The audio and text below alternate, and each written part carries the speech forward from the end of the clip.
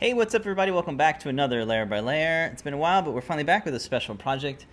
In this tutorial, we're going to show you how to build this. This is a future wearable project. It's a unicorn horn printed in NinjaFlex. So we're going to stuff some NeoPixels inside there. It's got a chamfer thing, hole, and some tabs so we can sew it to any type of garment, maybe a hat, maybe a hoodie, or a headband.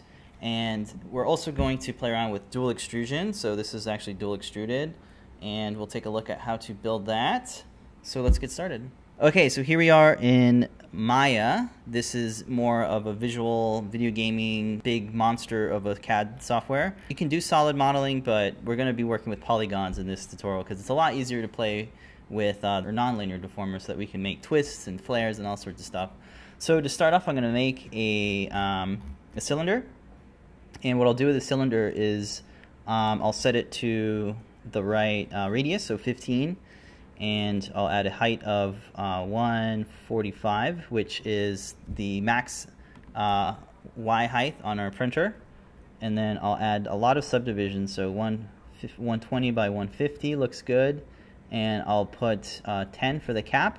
And then cool thing about this cylinder is you can add a round cap, so it makes a nice little rounded thing. Okay, and the next thing I'll do is make a duplicate of it. So now I have our two cylinders, and that's what we want. The next thing I'll do is I'll add our first deformer, so I'll select both of these, and I will choose Create Deformer, Nonlinear, and then I'll choose a Flare. And this is going to make our taper. So I'll open up the input, and I'll start with the end flare, so I'll put 0.2 for the X and 0.2 for the Z, so that way it makes a little taper at the end. And then the next thing we'll do is we need to create a twist, so I'll select the two cylinders again, and I'll go to Create Deformer, and then I'll pick Nonlinear and then Twist. It'll apply a slight twist to it, so all we need to do is open up the input for twist, and then I can start playing with the start and end angle. So for this, I'm going to type in 540, or actually I'm going to put 0 for start, and then 1080 for the end angle, and that's our twist. It's coming together really nice. It's that easy right now. In order to make it dual extrusion, we need to do a couple Boolean operations so that we can subtract these two from each other.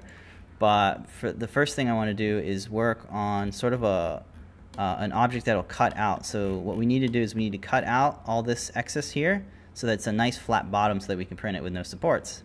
So to do that, I'll create another cylinder, and I'll change the radius to something big like 30.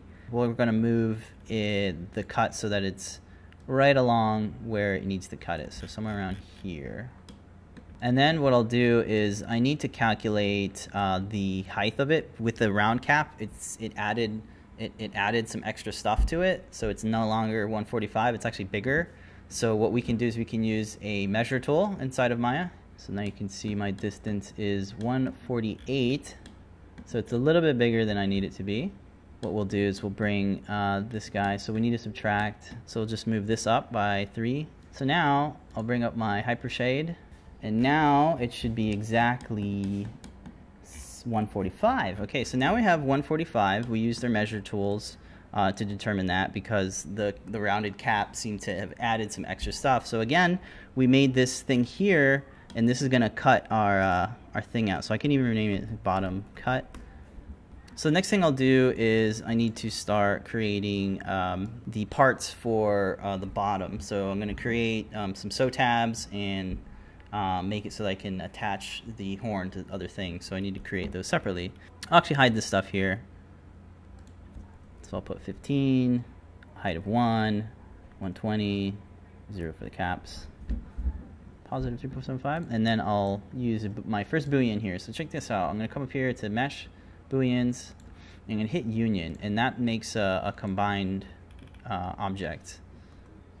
Okay, next up I'm going to make the sew tab. So the sew tabs are just going to be little squares with two holes in it so that you can thread a loop through it. So I'll make a simple box here, cube, polycube, and I'll start playing with it. Okay, cool. So now we have our 4 tabs, and they're separate from each other. They are duplicates, and what we'll do now is merge, or rather combine, union these so that it's all manifold. So just union these guys. So now we have our little base from which to to merge to the two pieces, the two halves of the unicorn horn.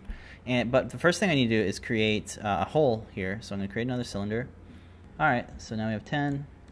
Duplicate or difference those two out, and now I have a hole. This needs to drop down so that it can be aligned with the cutout. And now I have it exactly where we need it to be. So we'll do a duplicate of the set, and you see how they're two selected. Now we're just going to difference them out. So you can see I have that cut out from each other. So now the next thing we need to do is do the same thing but for the other side. So okay, so now we have the two things. The last thing we need to do is cut out that bottom piece, flatten it out. So there's our bottom that we need, and I need 2 of them. So I'm going to duplicate that. There we go. And now I just need to subtract that from this, and then the other one from the other half. So here we go. We cut it out. Now we're going to do the next one. So cut that from this bottom. Hit difference. Wait a minute. Go grab a cup of coffee or a drink. Go pee or something. It's agonizing waiting because you never know if it's actually going to work or not, because most of the time it doesn't. Okay, now we're back. They're both chopped out, and we now just need to get rid of the history. So go here, delete history. So now that we have these two, what we need to do is we need to merge one of the pieces with the bottom thing here, but only one of them, not both of them, because they need to be separate because we're going to do a dual extrusion.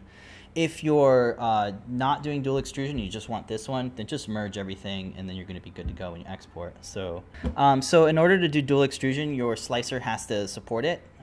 Most of the slicers out there will do it. I'm using Simplify 3D, which has some nifty features that'll make our dual extrusion a little bit nicer. So what you start off is you hit import, and you're going to need to export those two out separately, and make sure that the origins are set in the center so that when you export them out, they retain the origin and they know where to snap. So here's what I'll do.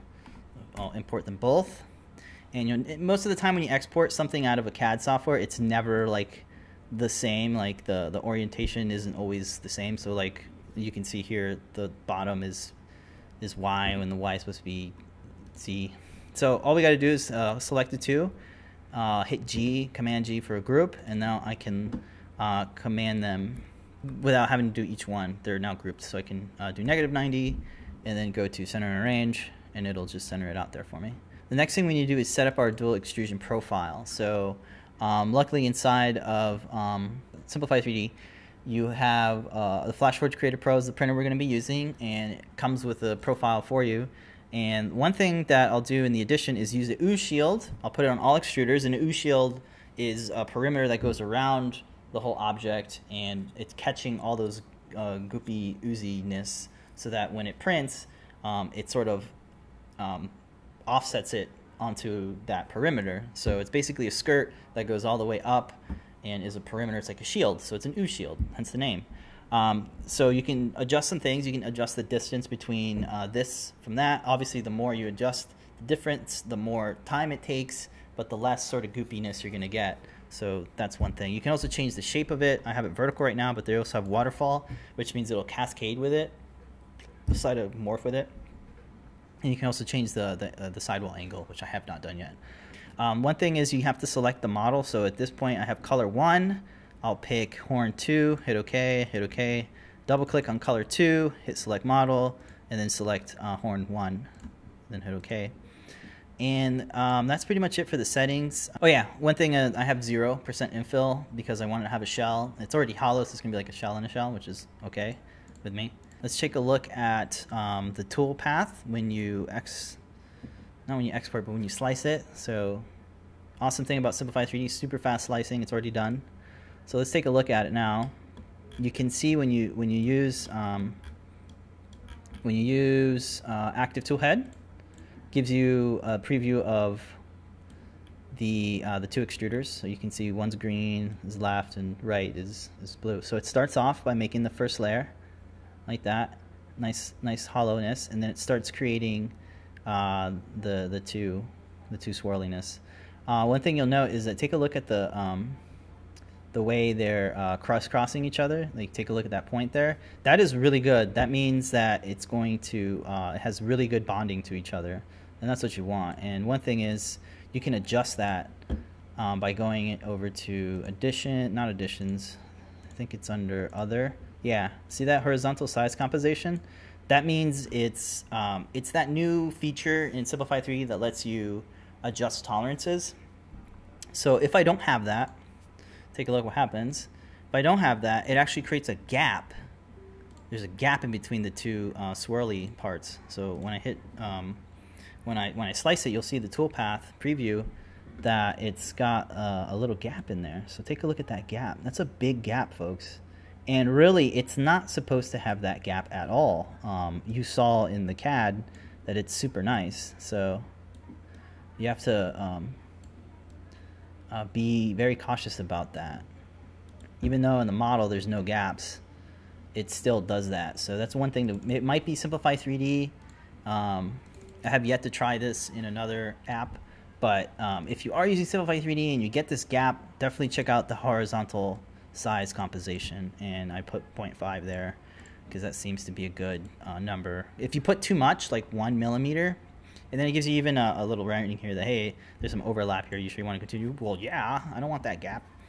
Anyway, if you add too much, like 1 millimeter instead of 1.5 millimeter, or just 0.5 millimeter. Oh, look at that. I forgot to turn off the... So, okay, now it's off, and you can see that they're now touching, like the two halves are intersecting with each other. And that's what we want. Not too much, not too little. What I was going to say, though, if you add too much, if you add a millimeter of offset compensation, it's going to start extruding outwards and start making some nasty faces. So don't do that. Just try to find a nice middle ground. Okay, well, that's pretty much it. We can export it now and print it out and see what it looks like. I'm still working on fine-tuning the settings. That's why we didn't go over them too much, but it is possible. I had a little bit of an offset here, so you can see the Z got shifted over, so it's like, or the Y got shifted over. A couple of gaps here and things. It's just a breakdown, though, of the modeling process of how to put something like this together, using linear deformers and booleans so that they're manifold and cut from each other, and using no infill and things like that. So if you guys have any ideas on this project or any other projects, let me know. Ask your questions below in the comments, and be sure to like this video if you did indeed like it, and I'll do more if you guys like it. And thank you guys for watching. I guess I'll see you guys next time. Bye, everybody.